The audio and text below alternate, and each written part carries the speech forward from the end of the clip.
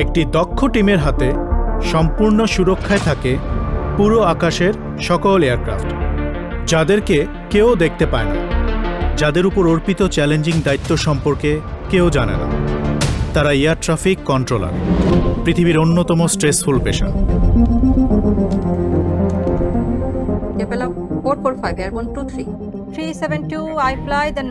তাদের কথা শুধু তারাই বোঝেন, আর বোঝেন পাইলটেরা।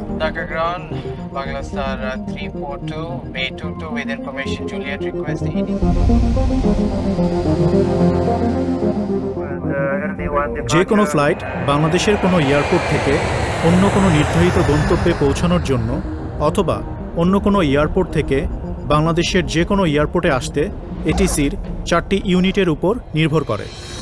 এই 4টি ইউনিট হলো surface movement control unit, aerodrome control tower, approach control office, area control centre. বাংলাদেশের এয়ারপোর্ট থেকে অন্য কোনো গন্তব্যে যাবার জন্য বিমানের পাইলট বা তার প্রতিনিধি প্রি ফ্লাইট ইনফরমেশন ইউনিটে এসে ফ্লাইট সম্পর্কিত তথ্যাদি জমা করেন। এ তথ্য চলে যায় সবগুলো কন্ট্রোল ইউনিটে।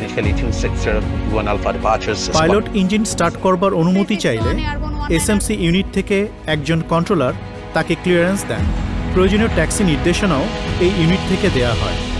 একসাথে যে এত প্লেন গ্রাউন্ডে মুভমেন্ট করে আর আকাশে ফ্লাই করে, সেসব নিখুঁতভাবে সামলাতে হয় এয়ার ট্রাফিক কন্ট্রোলারদের। প্লেনগুলোকে হোল্ডিং পয়েন্ট পর্যন্ত গাইড করে সারফেস মুভমেন্ট ইউনিট। এরপর দায়িত্ব নেয় aerodrome control tower, approach control unit এবং এরিয়া কন্ট্রোল সেন্টারের সাথে সমন্বয় করে আকাশে অন্যান্য এয়ারক্রাফটের অবস্থান, তাদের ধরন, স্পিড, অল্টিটিউড সব কিছু মাথায় রেখে স্ট্যান্ডার্ড সেপারেশন সহ বিমানকে টেক অফ ক্লিয়ারেন্স ও ল্যান্ডিং ক্লিয়ারেন্স দেওয়া হয়।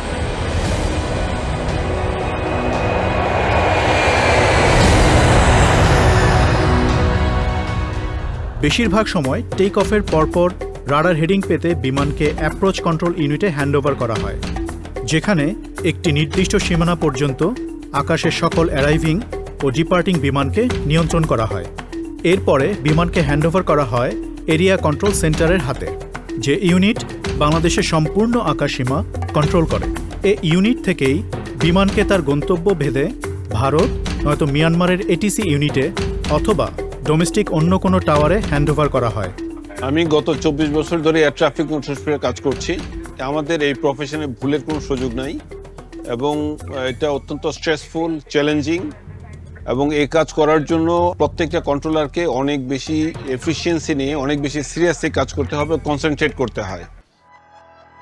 দীর্ঘ প্রশিক্ষণের মাধ্যমে প্রস্তুত হন এয়ার ট্রাফিক কন্ট্রোলাররা। এছাড়া কন্ট্রোলারদেরকে লাইসেন্স নিতে হয়, সেই সাথে মেডিকেল ফিটনেস সার্টিফিকেটও থাকতে হয়। কন্ট্রোলার হবার জন্য যোগদানের পরে সিভিল এভিয়েশন একাডেমিতে 7 থেকে 8 মাস ব্যাপী বেসিক এটিসি কোর্সে অংশগ্রহণ করতে হয়।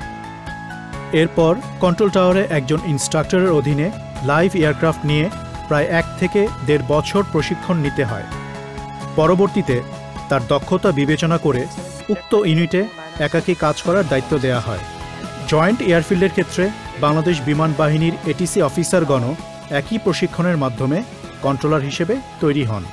পরবর্তীতে টাওয়ারের অভিজ্ঞতা সহ এরিয়া কন্ট্রোল সেন্টারেও একজন ইনস্ট্রাক্টরের অধীনে প্রায় 1 বছর প্রশিক্ষণ করার পরে তাকে একাকী কাজ করার দায়িত্ব দেওয়া হয়।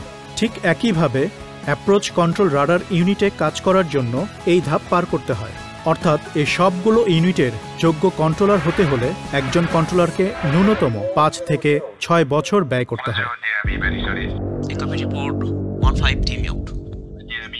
এমন অনেক পেশাই রয়েছে যেখানে সিদ্ধান্ত গ্রহণের জন্য প্রচণ্ড প্রেসারে থাকতে হয়। সঠিক সিদ্ধান্তের জন্য অন্তত প্রচুর সময় পাওয়া যায় সেসব পেশায়, কিন্তু এটিসিতে সেই সুযোগ নেই। মুহূর্তের মধ্যে নির্ভুল ও নিখুঁত সিদ্ধান্ত নিতে হয়। Left engine shut down, requested priority landing.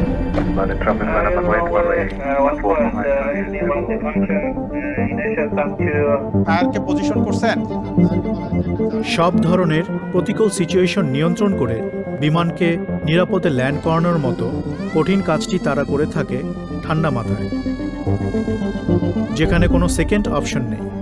যে কোনো কন্টিনজেন্সি সময় কি করতে হবে তারা সেটা জানে। Rosenberg tower position.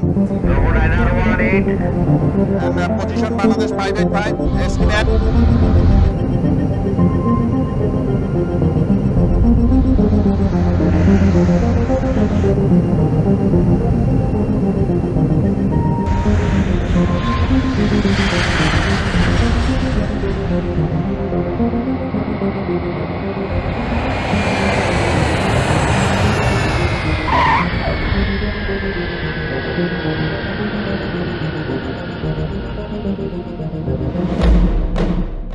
যে কোনো ইনসিডেন্ট বা অ্যাক্সিডেন্টের পরে কন্ট্রোলারদের ব্রিফিং সেশন ভবিষ্যতের এটিসিকে করে তোলে আরও দক্ষ।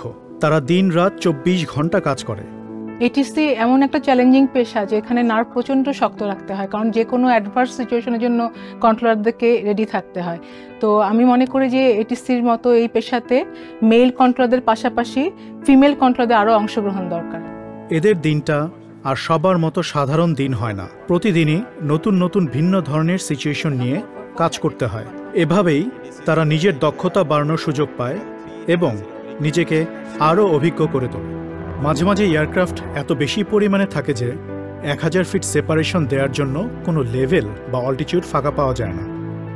বাংলাদেশের আকাশে বর্তমানে ইন্টারন্যাশনাল শিডিউল, নন শিডিউল, ডোমেস্টিক, মিলিটারি, হেলিকপ্টার এবং ওভারফ্লাইং এয়ারক্রাফট সহ প্রতিদিন প্রায় 1000 মুভমেন্ট হয়ে থাকে।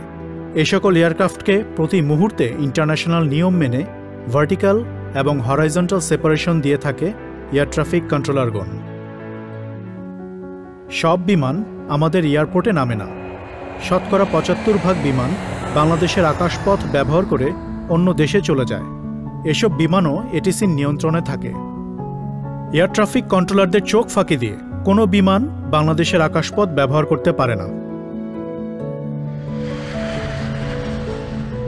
এমনই এক ঝুঁকিপূর্ণ পেশায় যুক্ত হয়ে এই সার্বক্ষণিক সেবা প্রদানের মাধ্যমে দেশের অর্থনৈতিক সূচক বৃদ্ধিতে অবদান রেখে চলেছেন বাংলাদেশের দক্ষ এয়ার ট্রাফিক কন্ট্রোলারগণ।